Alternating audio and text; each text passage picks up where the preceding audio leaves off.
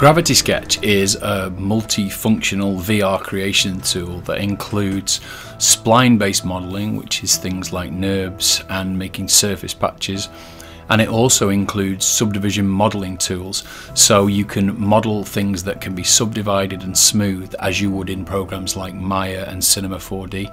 It's used in all kinds of industries, including automotive, footwear, fashion design, and obviously in the media and entertainment sector.